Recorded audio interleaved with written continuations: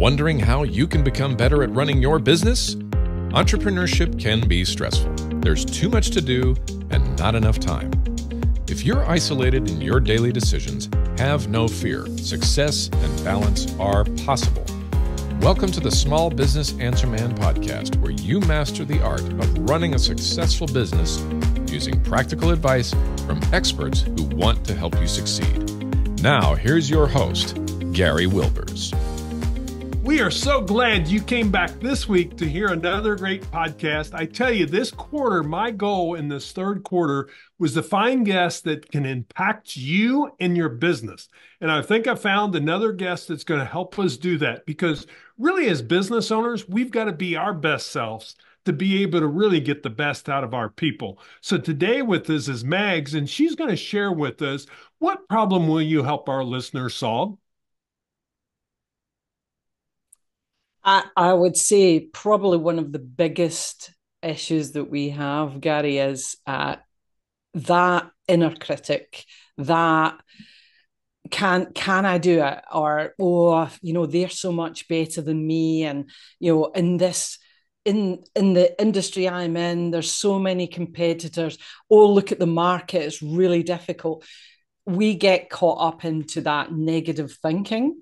And it's actually one of the best things that I've ever done is ignoring what everyone else says. By all means, say, yes, that's fine, but not taking it in themselves. So me as an individual and those out there who are in business, we know how easy it is when things are a bit tough to then get caught into. And especially, as we move into a point where politically things get a bit unstable at this time, when governments are changing or not changing or what's happening, we can easily get fed into, this is a difficult time, so I'll sit back. I would say this is your best time.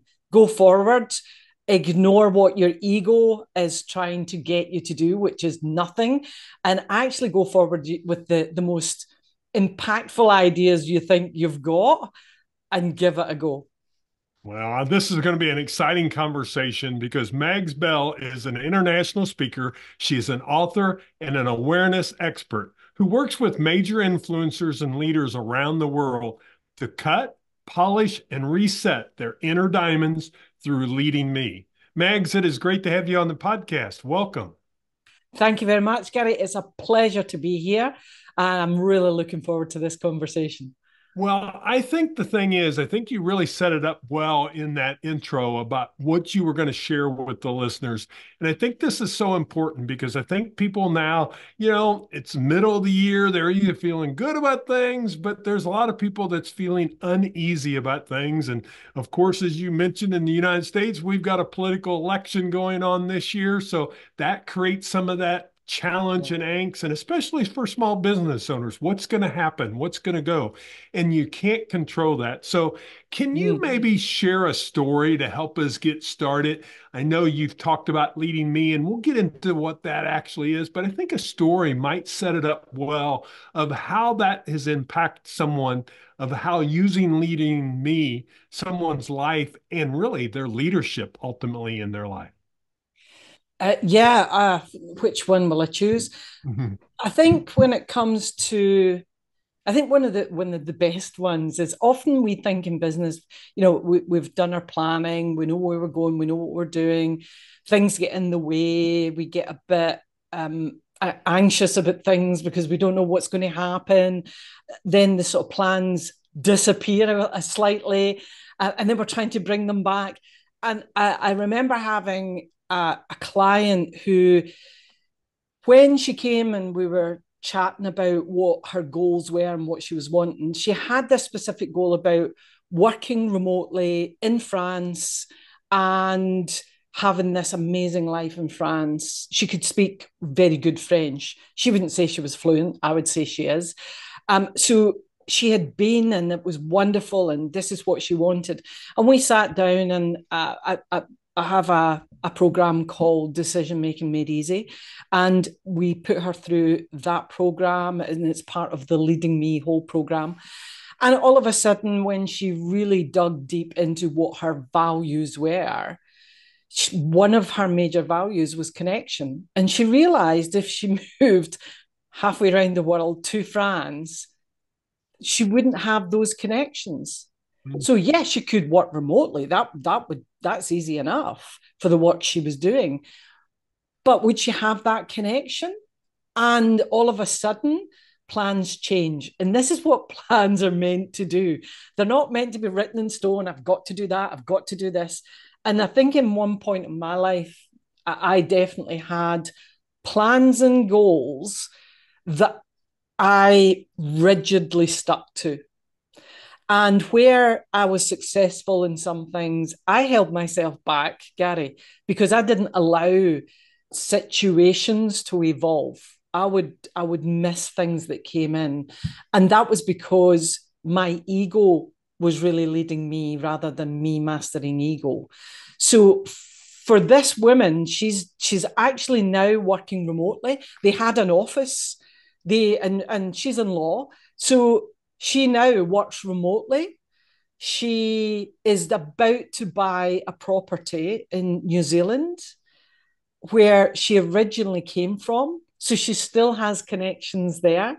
And she's been back there a few times. She's found an absolutely beautiful place to live, which feels good for her. And the connections and everything else is falling into place. So I would say we have to be careful about the plans we make. Are they actually fitting our values, our purpose, and our visions? And do you have a value, purpose, and visions of your own? Or are they actually just the company's? Because they can be very, very different and they really should be aligned. Well, I think that's a great story to really set up what we want to talk about is someone with the leading in me. And I guess if you would you mind walking the audience through how does the leading me ladder of leadership really guide leaders to master their egos and where they want to go, as we talked about in that story? Yeah, sure. I think it's something that over time, I know my ego mastered me so much, especially when I was my younger years. And it's been, for me, where it really started, or where this journey of leading me started, was when I gave myself depression. And I didn't even realize it because I was working as many hours in the day because I thought I needed to. And this thing about working hard, Gary, is absolutely, I want to say the word bollocks, but whether you guys will understand that or not, but BS. So I held myself in a state of stress for such a long time, I ended up in depression. And when we look at the ladder of leadership, when we see this, this isn't a ladder of up and down, this is a ladder from side to side. And it's not even going from one side to the other. It's actually a ladder that moves from the sides inward. So if you can imagine leading me being a column that runs through you, and either side of you, that's where we are either bigging it up or we're belittling. And that's other people or ourselves. So the bigging it up is your ego situation is trying to control everything, judging everything. It's got to be the way I see it. We've got to do it the way I know best, right? That's bigging it up. And then there's the other side of this, which is belittling. And that's where you're blaming everybody else. You know, there's got to be a blame and also victim. You know, poor me, I can't believe this has happened to me. How could you do this to me? So this is belittling. The ego is running me at this point in time. And because we live in the law of polarity, if I'm one end bigging it, I have to then be belittling. Yeah. So either way, it's a difficult place to be. As far as where these are mental health issues. So if you look at the bigging it, if you go to the very, very worst of bigging it, and I keep myself in control, that is when we get to the stage of mania or we get so obsessive with things. When it comes to the belittling side, if I'm actually in victim mode and I hold myself in that mode for a long time, then that is depression. So I had been doing both of these. I'd been really bigging it up, trying to control everything, making sure it has to be done my way because I know best. But at the same time, I was down here, oh my God, have I done the right thing? Is that right? I'm not necessarily saying that to others, but it's what happens inside that really, mars us up. And that's where my depression came from. And I have a couple of tools. So when I'm bigging it up, the tool I use is the 3 keys to eliminate your shite. And that gets me back into the middle ground. And when I'm belittling, it's the 4 hours release model that I use to get myself back in. And I use these models on myself as well as teaching these models to business owners and CEOs, etc., of this world. So when we master the ego, that's when we come into this middle ground of leading me. It's a wonderful place to be. When the ego is mastering us, it is not fun at all. And I've got an analogy for this, which is you're in the movie theater and you're in the movie. So imagine yourself, this massive screen is in front of you and you're in it and everything that's going on, oh my God, I just got a fright of my life. That's so funny. I am reacting to everything that's there. But then I hear a rustle of a packet and I come out of the movie and I realize that I've been so deep in the movie. 2 people have come in and sat in front of me. I didn't even see them come in. All right. But I'm out the movie now. I can see them. I can see the movie. I can see everything around. I can see my partner, Paul, he's fallen asleep. So that's going to be a really great conversation we have. Right. So I'm now moving in and out. Now I can choose, if I'm out the movie, I can choose my reactions.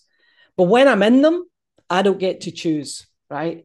So the ego is managing me when I'm in. So you can imagine you're at either side of that ladder of leadership when you're in the movie. But if you come out of the movie, you're now in that middle ground of leading me.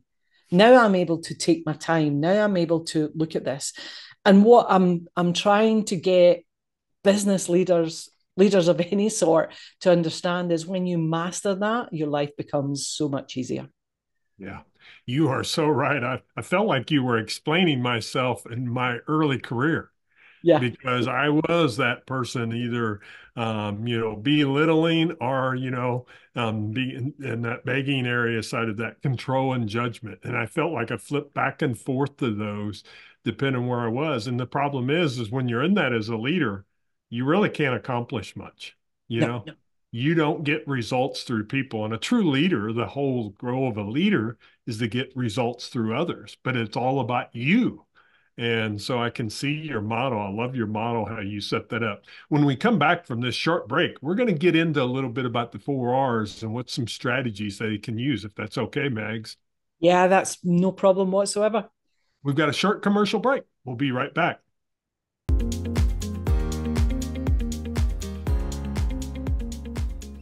And now back to the show. Well, as we was talking about before, we've kind of set it up of, maybe you're in that challenge, if you're in that control, maybe that judgment area, or maybe you're that blame victim person, or maybe you're a combination of both of them. Like I told you myself, I was early in my career, and I will admit at times I'll still go back there. But I've tried to really, it's a little more self-awareness now that I don't. But the challenge is, how do we get in that zone so we're truly leading people and stuff? And you talked about a couple ways that you can do it. And you talked about kind of that 4R release model. Would you mind sharing a little bit with that? Because I think that would help our audience see, how can we silence that inner critic? And how can we really foster that confidence and authenticity that we want of ourselves to be the person that we are? Yeah, I mean, you're spot on. I mean, I was the same and I still am the same. We are human beings. Right. I think part of my mission in this life, Gary, is to get us to stop saying things like, we're going to leave the ego at the door. We can't. We're human beings. We have an ego. We can't leave it outside ourselves, right?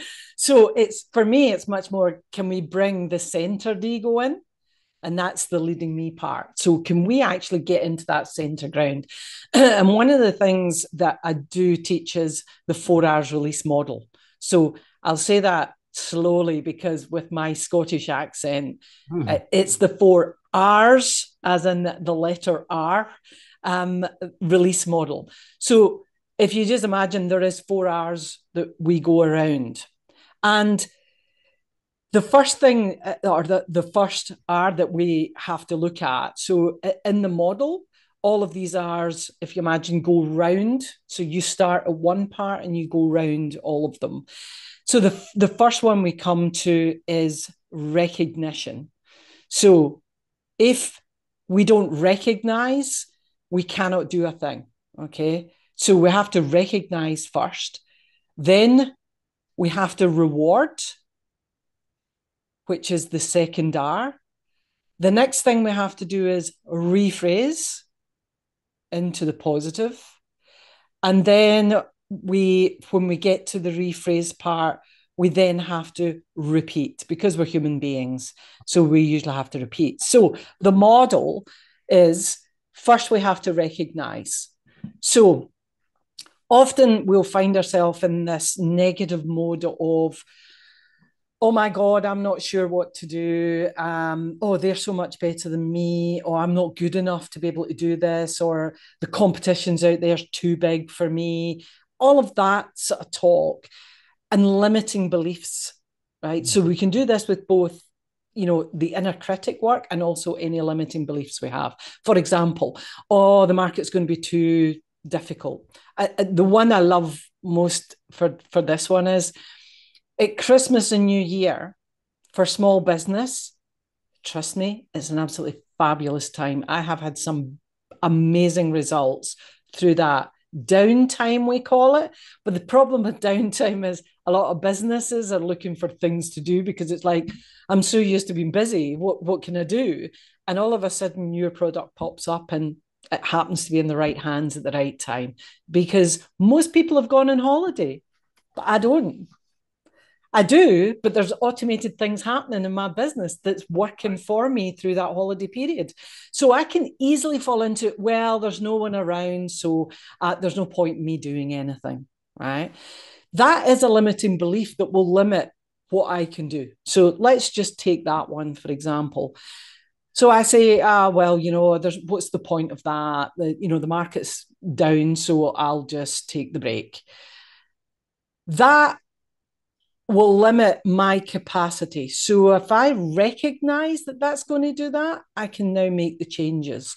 And the change I would then do, this is I move into the reward center. So the first thing I get people to do on this is when you recognize the phrase or the words that you use against yourself. So for example, the market's slow, so nothing will happen. Is the first thing to do is you catch your inner critic, which but I'll just call it the inner critic. So you actually call it out. So I usually go, right, you can stop right there. Because I now want to play the game. Because the part we get wrong is we try to change to positive thinking. Positive thinking doesn't work. And I know, having had so much success, people are going to go, what are you talking about? That's exactly what it is. But positive thinking doesn't, because if it did, we would have exactly what we think positively about. And I'd like the audience right now to think about a time you've thought positively, but you didn't get what you thought positively over, right? So positive thinking doesn't work, but positive feel does. So if we can understand this positive feel, we're already in a funk, right? When we are thinking negatively. So we're on a negative feel when we think negatively. We don't have to go there. I need to get myself out of that negative feel. And the way to do it is to move into positive feel. So by calling it out, by calling it a name, I can then move into that point of, I've caught you. Now I've moved into positive because I'm now playing a game. And more importantly, I move into the reward center. Right. And Right. in this, when I'm teaching this, I talk about the three brains we have in our body, literally, not metaphorically. So we Right. have to look at moving from the gut brain to the heart brain, and the heart brain's where that's where we have to go. This is the place that most people don't invest their time in. So we have to look at the reward. The reward center is where I'll say, congratulations, Mags, you just caught it. I'm still in a good mood, but I find my happy place as well. And Gary, if we think about our happy place, that's either something of sheer love, unconditional love. That can be birth of a baby. Often people will say they just were overwhelmed with love at that point, or something really funny. So I've got a funny. It's a Scottish program. It's on the scene is in YouTube, and it's two Scottish people in an elevator, and it's voice activated. So you can just imagine what it's like, these two guys trying to get to floor 11. So if you do want to see it, guys, just put into YouTube Scottish elevator 11. Hilarious. That makes me belly laugh. That's my happy place. And I can do that. I can go to that scene in the elevator like that. So you need something that can get you there really quickly, but you have to shift that negative feel into a positive feel before you can rephrase. Then we rephrase into the positive. So to get myself from that reward, I move and say, that's not true, because I'm still playing the game with it. That is not true. And then I'll go, for everybody else, it is true. But actually, I could take really good advantage of this moment and get my products into new hands that didn't even know I existed. And these products existed. So actually, I just need a wee bit of planning around this so that I can take my break, but the work can be done for me. So I'll get this automated. So that's the way to actually use this model. Because we're human, I pop the repeat in because sometimes we have to do this model a couple of times to then embed it. In saying that, I've had people say, Max, how many times do I have to do it? And I've said, to be honest with you, if you get the first couple absolutely spot on and you do the prep work before it happens. So if it's, I'm not good enough, and I do the prep work of, I know that's the phrase, I've heard me either say it in my head or say it out loud. I can then go, that's not true, because I've now caught it. I know where my happy place is. I know the name I've given the inner critic. And I can then move myself through, what am I going to say differently? What can I back? You've got to believe the rephrase, because if you don't, you'll go back to that negative feel. But without that positive feel, you're never. Many a time, clients have come back and I've said, how's the model going? And they've gone, yeah. And I've gone, no, it's not working then. And they'll go, no, it's not working. Every single time when we've gone into it, they've just not put enough into the reward part. So you really have to get yourself into that reward center, that feel of positivity before you can rephrase it and believe it. Yeah, and I would see how you have to go through it multiple times because the thing is we're changing a behavior. We're changing a Correct. thought pattern. Yeah. And to change that, you can't change things overnight. And I think it really comes back to what we're talking about in leadership is, better leaders become more self-aware and Yeah. they're willing to go through the work that they need to go through.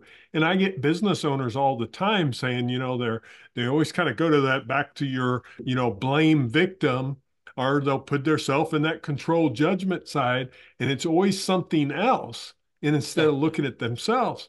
And the thing is we're going to have to change as leaders of how we approach things and how we do things. So first, that leader has to change. I always tell people when I'm out speaking, Megs, I'll ask them, how many people in this room is a leader if I'm speaking to the audience? And if I have 100 people there, they think right away about title. I'm not Yeah. thinking Yeah. title. I'm thinking Absolutely. about them because I believe everyone's a leader. First, you're a leader of self. So we have to be willing to do that. And I see how your model of recognition, reward, rephrase, repeat sets it up to get them into a model of thinking that thinks differently. So some great information and work that you're doing. It's kind of exciting to hear about from this side of it. It's the first time I've heard about it, but it's just, it's so true what people need, because leaders have to lead today. And first, they've got to lead themselves. Yeah, and this is where Leading Me came from, because this is all work I had to do on myself, Gary. Yeah. This isn't, oh, I'll put a lovely little model together and I'll give this to, no, no, no. This has been years and years in making, because my ego was so out of balance and I needed to manage that ego. And I sat down one day and I thought, what is it I do? I've been in leadership development for years. What does it actually do? Do I develop leaders? And I realized that we've got a misnomer over leadership in the fact that we're there to lead people on. In actual fact, people just follow. So if I don't know me, and I mean really know me inside out, if I don't know where my feelings are, as Jung would say, the shadow side, if I don't know that shadow side, if I don't make friends with that shadow side and understand that there's good and bad, what we perceive as good and bad in everyone, and also in ourselves, because it's quite fine to say, yes, they are, because that's the blame game. So we're pointing out the way, but that pointing in and going, which parts of me have I not wanted to look at? And I'll tell you, when I take people through the 3 keys to eliminate your shite, oh my God, the aha moments we get from that of, oh my God, I've been hiding from that, but I feel such a relief from being able to look at it.